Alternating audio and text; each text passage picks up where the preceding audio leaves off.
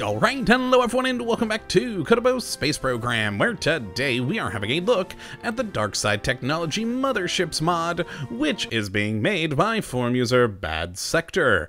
And what this glorious little piece of work looks to add into the game is a wonderful selection of 7.5 meter parts to build some 80s styled sci-fi spaceships, and I really love the look of these parts. They are pretty wonderful. So let's jump right on into the vehicle assembly building and have a look at what this does add in. Now, before we start, I should add this is still very much a work in progress. It only just released a couple of days ago, so hopefully we'll see some more parts in the future and some refinement of the existing ones. But for now, it is still a very cool and very usable pack. So let's grab ourselves a Mark 1-2 command pod for size comparison's sake, and then turn on our mod filters so we just have DarkSideTechnology. And of course, start with the command pods, the first of which being the DS-TMS Probe, which is an unmanned command pod with a data transmitter, reaction wheel SAS 1200, oh no, actually that's 12,000 electric charge, I can read, I swear, and monopropellant of 600. And, well, it's, gigantic. It is 7.5 meters after all. It is a very, very big part. Now, perhaps not the most interesting looking of things in the world, but hey, it's a probe core. I mean, most probe cores aren't honestly that fancy, but what is a lot more interesting is the MS command pod, which is, oh god, 14.4 tons. It can carry a capacity of 4 crew members, minimum of 1, has the typical data transmitter, reaction wheel, no SAS in this one, but it does have the typical crew report, 500 electric charge, and 600 monopropellant, and look at the size of this thing. Which you may be wondering, how does it not fit more Kerbals considering it, I mean, 4 for this thing. We only carry 3 in here. Well, that's partly due to the fact that this is not exactly one solid command pod, which you can see if I open it. There we go. It actually opens in to some cargo bays that we have down here, which is awesome. I really love this. It's, you know, just an awesome ship that can open up its mouth and swallow things. That is just cool. Plus, you could put some science experiments in here, or anything really that you'd like to fit inside of its giant maw, which is wonderful. So yeah, the actual command pod section really only is this top, though that being said, I think it could still fit a couple more crew members, considering, again, 3, 4. So, but oh well, it is still pretty cool. Now, sadly, it does not have a custom internal. Right now, it uses the stock shuttle internal. Hopefully, we'll see a custom one in the future. That would be pretty cool. But for the time being, it is at least nice to have a placeholder one. And yeah, that is the MS command pod in all of its 14.4 tons of glory.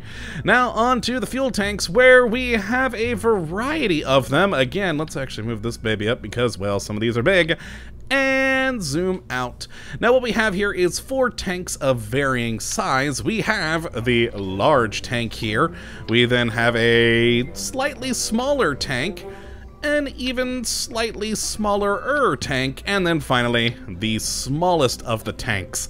Now I'm not going to go over their exact sizes of fuel, etc., because, well, there's a lot of numbers here. As you can see, it's not just one type of fuel. You can actually use the Interstellar fuel switch mod, which is a requirement for this to function, to actually switch between multiple different tank setups. So you can have liquid fuel and oxidizer, just liquid fuel, just oxidizer, monopropellant, or of course, xenon gas.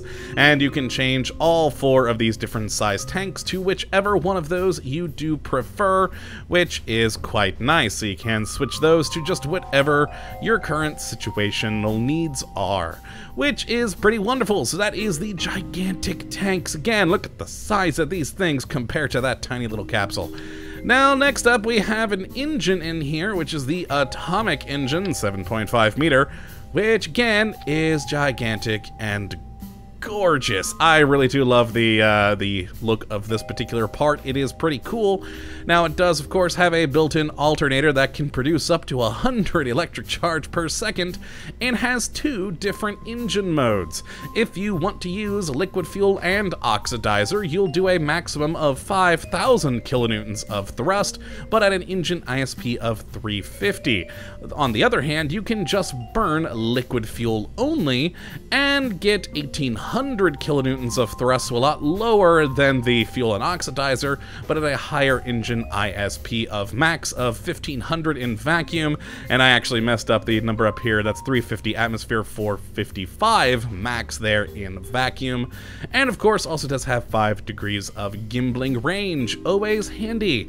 Now, the next thing is in command and control, where we have a large 5-way RCS thruster block. Let's zoom in on that one. A very cool, very large thruster block, which basically is the size of a Kerbal, and that's wonderful. Now let's move on to structural, where we have 2 different truss sections. Now, these are actually a bit smaller than the 7.5 meter size that the other parts are, as these are only 5 meters, which, as you can see there, a little bit smaller. But we have a 5 by 5 meter and a 2.5 by 5 meter truss section for your use with cargo or whatever your needs are. There we go. Let's just pop those off. In coupling, we then have a number of different docking ports. The first being a 5 meter docking port here.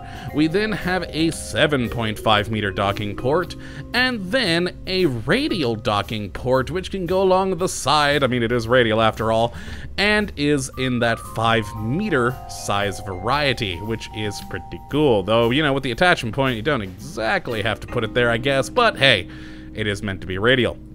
Now, next we have Payload, where we have 2 different sized cargo bays, one being 5 meters in length, and the other being 15. Now, they start, of course, open by default, but we can close them, and there we go. You have just a really gigantic cargo bay there for really anything you could pretty much imagine you could fit inside that thing. And I especially like these, you know, when you have it, say, whoop, hold on, I actually gotta scroll up more. There we go, grab that part again.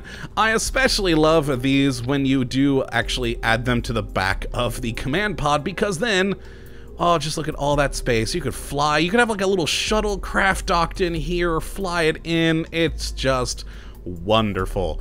Now, we have nothing in aerodynamic, nothing in ground, nothing in thermal. In electrical, we do have a 14-meter long solar panel, which we can pop right there. It bears striking resemblance to the one on the SpaceX design, which, you know, is okay, I guess. I mean, I'm not a huge fan of the sail sort of solar panels. I don't know why. I just prefer the you know, long, straight varieties. Just a personal preference, but still a good, functional solar panel. And then we have nothing until we get down to utility, where we do have a crew facility, which is, again, gigantic. There we go. Does hold a maximum of 8 Kerbals, has a 2,000 electric charge, and will do a crew report. Now, again, I think you could probably fit a few more Kerbals in this thing, considering 8 Kerbals in this giant thing, 3 in there, 8, 3, but still a very good part. I do like the lights on this thing. It isn't quite symmetrical too, which I kind of like that on it. It you know, gives it a unique look. And we actually do have this ring right here, which is a spinning section. Now, here in the VAB, it spins like a madman. Out in space, though, it spins nice and slowly. So you do basically have a gravity section for your Kerbals, which is always good. Sadly, though, no internal view. We do have a placeholder where you have your Kerbals staring into the dark void, but hey, I mean, again, it's something. But that is all of the individual parts, so let's actually go out into the world and have a look at a ship I built with all these parts earlier. And I gotta say, I really do love the possibilities of what you can build with this thing. And, you know, growing up in the 90s, I did watch a lot of 80s sci-fi movies, so I love the 80ish design of this stuff. It's just wonderful. So we have a little ship here that I don't know why I built trusses on these ends, but hey, we have trusses, we have the engine, we have the large solar panels, we can light up, of course, our ship there, open the great gaping maw of our ship, which is wonderful. And I do like how it animates. It lowers down the center one first, then opens the others. Perfect. And again, you could build some sort of shuttle bay in here or have various cargoes, etc. The, you know, sky is pretty much the limit there. It is awesome, and a little bit harder to see here because of the light where we're at the moment, but hey, let's turn on the spinning section, which, as I did mention, does spin a bit more slowly out here in the world, so it's a bit more realistic, and I do like that. I always love a good gravity ring for use in this game. It is pretty cool. And overall, just a wonderful little pack of parts. I mean, how could you not love this thing? It is some well-designed parts with good looks. I love the 80s styling, and I think a fun addition to any game. Though with their size, oh boy, they'll probably be quite interesting to get into space, but you can create some very interesting ships once you do have them there. But yeah, that is really all I do have to show. Oh, I guess we could and should show off the engines, so let's fire those off. So there we go. That is the normal mode burning the just the liquid fuel right now, and we can toggle the mode, so switch that over to burning liquid fuel and oxidizer, so we do have the two different particle effects for that, which is good. So nice to see, and overall, it's just fun. Ooh, I should probably add some radiators down there. That thing actually is heating up. Wonderful. You gotta love heat effects. But that is gonna be it for today, folks. I hope you all have enjoyed. And if you do want to check out this mod for yourself, you can take a look at the link in the description as per usual. But, yeah, I hope you have enjoyed. And you do come back for the next episode. But until that time, thank you for watching. And as always, have a good one.